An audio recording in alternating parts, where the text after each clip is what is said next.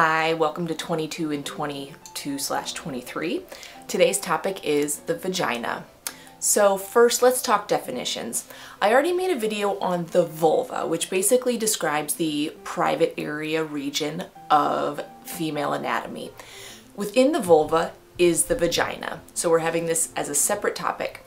The vagina is the hole that's in the middle of the three holes. So toward the front of the vulva, there's the clitoris, and then the urethra, which is essentially the pee hole, and then the vagina, and then the anus. So we've identified where the vagina is. The opening to the vagina contains something called the hymen, which, this is my rough little demo here, but it's basically tissue that surrounds the opening of the vagina. Some people, when they are born, when they develop and grow, the hymen tissue barely noticeable at all, doesn't cause any issues. For other people, the hymen tissue might be a little bit larger, covering the opening of the vagina, in which case whenever there is penetration, like with a penis or a finger, sometimes that hymen will stretch or tear. But hymen is the tissue that surrounds the opening of the vagina. Now, past the hymen, the vagina itself is essentially like a tunnel or a tube that leads to the cervix, and the cervix is the opening to the uterus, so the inside reproductive tract of female anatomy. So think of the vagina as the entryway and the guarding post for entry into the female reproductive tract. Now, for that reason, again, as an entryway, it has to protect itself, which means it will secrete some fluids. Within the vagina, there are some glands that produce a certain type of fluid that makes the vagina itself less favorable to bacteria or other pathogens, bad things that can enter into the vagina and in the reproductive tract. So the fluids that come out of the vagina are actually protective. They are protecting your insides from anything that might come in through the outside. So that's important to know that vaginal discharge, while it may seem a little uncomfortable, is actually serving a purpose. The composition of that fluid itself is going to be on the acidic side, which means it might have a little bit of a vinegary smell, and that would be totally normal. That would be expected, again, because it is serving that purpose of killing anything bad that might be trying to get into the female reproductive tract. So some of these glands can occasionally get plugged up, whether that's from vaginal penetration or friction or just getting plugged up. And they might cause little cysts or bumps. In particular, there are things called Bartholin glands that are toward the entry of the vagina that, again, can sometimes get plugged up and cause little bumps or swellings toward the entry into the vagina. These are very normal and nothing to be worried about. Things that you can do for them might be sitting in a warm bath or soaks to try to help open that cyst and help it drain. But if it ever gets super painful, or if you notice any abnormal kind of like a pus discharge, it's worth talking to a doctor in case it's infected. Now, other things that come from the vagina, period blood. So this is where period blood comes from. It actually comes from within the reproductive tract, so within the uterus, but period blood comes out of the uterus through the cervix into the vagina and then out. This is why using a tampon or a menstrual cup placed in the vagina will help catch fluid, period blood, that comes from your period, from the uterus, and a very normal part of having female anatomy. Now, you might also notice some changes in your vaginal discharge throughout your menstrual cycle, which is the period between two periods. The cycle time is from one period to the next. And so those fluid changes are not necessarily vaginal discharge, but cervical discharge, so coming from a little higher up. And it's all a reflection of the hormone changes that are going on in your body. So you might notice that midway between your periods, things get a little bit thicker, maybe a little bit clear, almost like an egg white, and then discharge kind of goes away until your next period. That's very normal. Again, it's all a reflection of the hormone changes that are happening because of your menstrual cycle. And if you ever have any questions or concerns, if things change too much, if they have an abnormal smell, if they look different in appearance, if they're itchy or painful, those are times to talk to a doctor, because certainly things can happen and throw off your typical discharge, like sexually transmitted infections, bacterial vaginosis, yeast infections, and those are all things that can impact the consistency, the amount, the character, and the smell of your vaginal discharge. So if you notice any significant changes, chat with your doctor. Which brings me to, again, discharge is normal without any of those other changes that we just discussed. So it's really important that you not wash in the vagina.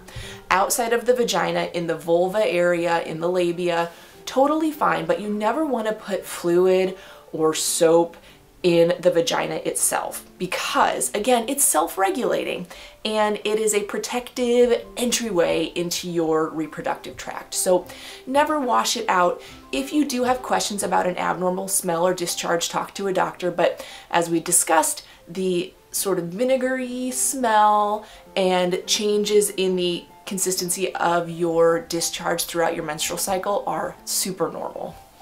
Now, the question that plagues a lot of young people is, when is the first pap smear? And the pap smear is the exam where a doctor looks inside the vagina at the cervix. And they do so by inserting a speculum that opens up the vagina and allows them to visualize the cervix. This is not done in the United States until someone is 21 years old, unless otherwise indicated. So keep in mind that this exam will eventually be a part of routine care because we otherwise can't see the cervix. So it really is an important way that we get a good look at the cervix, get a sample of the tissue around the cervix just to make sure everything is healthy. But that is what the pap smear is. Don't worry about it until you're 21 or over. On to your questions. I'm 17 years old and I happen to find some white colored lumps on my vaginal opening. What could it be? I've tried some warm water, but still no use. So white colored lumps. Certainly these could be just little inclusion cysts. So you can find little inclusion cysts throughout your vulva, in particular within the labia minora. It's also possible these could be little glands, so vaginal glands that secrete the good healthy fluid. It's also possible that these could be genital warts. It all depends on your sexual experience, if you've had penetrative or oral sex, if you're not vaccinated for HPV. That's certainly on the differential, but I'm not entirely sure what these look like. So other than you just say they're white color lumps. So if you are especially concerned about an STI, having sex, sexually transmitted infection, chat with your doctor. Question number 2. I'm 15 and I feel a lump in the left side of the vagina, not the vulva. It's not painful. So this is quite possibly a Bartholin gland cyst, so on the left side, and it's not painful. What I might recommend again is some soaks in the bathtub to try to see if you can kind of open it up. But it's also possible it's something like a lymph node. Tough to say for sure. Again, if you have any concerns or if it doesn't open up and drain, always worth chatting with the doctor. Question number 3. My girlfriend said her hymen broke while she was riding a bike. Is that possible? So 1, yes, totally possible. 2, it's sometimes hard to tell when your hymen breaks. So sure, if that is her story, she is entitled to that, and it's quite possible. She may have noticed some bleeding, but generally when people's hymens tear, it can be asymptomatic. So sometimes with gymnastics, with bike riding, younger folks don't notice when that hymen tissue stretches or tears. Certainly more commonly with penetrative sex is when we do notice more bleeding with the tearing and stretching. It's absolutely possible that her hymen tore with bike riding. Absolutely possible. Question number 4, can my partner feel my hymen? Interesting. So if it is your first time having penetrative sex and the finger or penis is inserted into the vagina, it is possible that they can feel sort of the skin or the tissue that surrounds the vaginal opening. With time, again, that hymen will stretch and tear, and thereafter it shouldn't be noticeable at all. So if it's your first time or 2 or 3 with penetrative sex, it's possible that they might feel it a little bit, but thereafter, no. Question number 5. Do you know anything about a septate hymen, tampons, intercourse, etc.? And what can I do about it? Great question. So I mentioned that most of the time the hymen surrounds the vaginal opening, but sometimes there are variants of the hymen tissue, including the septate hymen, which is where there's a septum and a piece of hymen tissue goes across the vaginal opening. This is pretty common, and you might not know unless you look at it with a mirror or a provider's looked and said, oh, there's a septated hymen. So a few things. It's certainly possible, depending on the opening size, to use a tampon. I generally recommend something like a Playtex tampon because they have a tapered end that makes it easier to pull out the tampon. Sometimes with like a Tampax, it's a little bit more square and the edges can catch on the hymen or the septum. So I do like more of like a tapered tampon for that, but so that would be my recommendation if you have a septate hymen. And then with intercourse, very possible.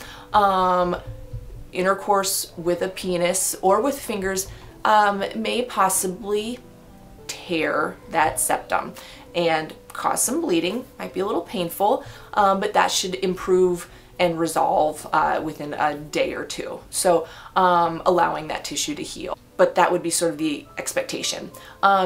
If you speak with your provider about this, there are also things called dilators, which you can insert into the vaginal opening, the septum, the septated hymen, and it's a series of smaller to bigger girth, essentially, dilators that slowly stretch the hymen.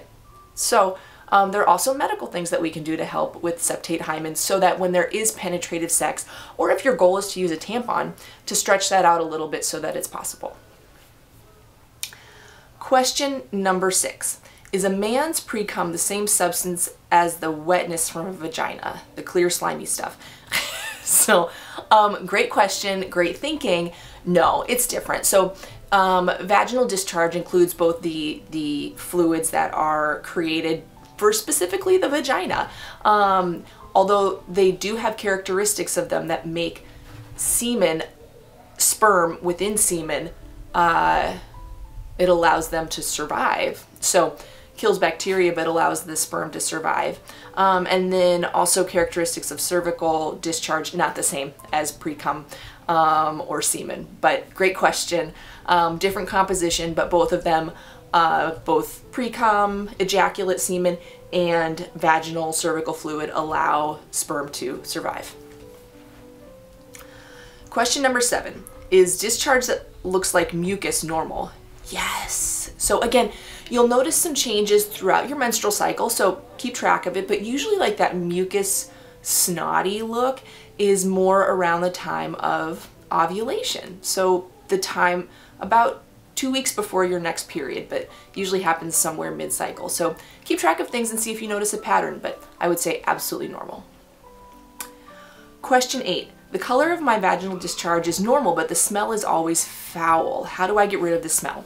So sometimes people have a little bit of a stronger odor, and I would recommend talking to your doctor just to check to see if there's something called bacterial vaginosis contributing to a change in smell. Might not be, but certainly could be. You might have a little bit stronger smell.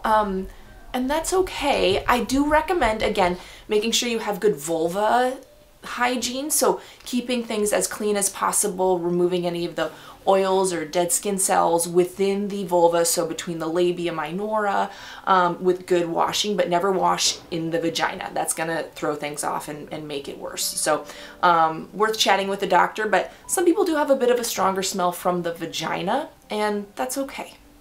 It might help to wear more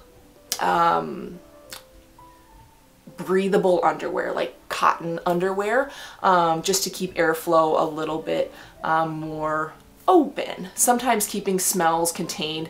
Don't wear leather or like polyester type things that could potentially trap air in there. So wear breathable underwear. Question number 9. I'm a little embarrassed, but I have a question. My vagina has a slight fishy smell, and sometimes I have a brown colored discharge. Is that normal? So fishy smell always triggers bacterial vaginosis for providers. So it may or may not be BV, but definitely worth talking with a doctor for testing. Brown discharge, if that's associated with the smell, could be BV. If it's more associated with pre-period, that's more likely just some older blood coming out that's been oxidized. So it depends on when you're experiencing the discharge and the smell, but likely get checked for bacterial vaginosis just in case. And then same recommendations as the previous question, loose breathable underwear. Question 10. I had a yeast infection and went to the doctor for it, and he gave me a cream. Unfortunately, it didn't work, and my vagina is still irritated, way too much discharge. What is this? This is an untreated yeast infection. So a lot of providers like to go with topical treatment for yeast infections. What we know is that sometimes that's ineffective and it's uncomfortable. You have to put the medicine in your vagina and then it gets all over everything. If you have the chance, and especially if you're going into a provider, I would recommend asking for the pill. So diflucan, 1 dose usually takes care of things. So what you've got is an untreated yeast infection, and the next level up of treatment is going to be diflucan. If a doctor offers you the insert, the applicator, or if you buy it over the counter and it doesn't work, ask for the pill, but I always offer the pill. It's much better than the applicator. So those are your questions on the vagina. Stay tuned for the next 22 and 23. Thanks for watching.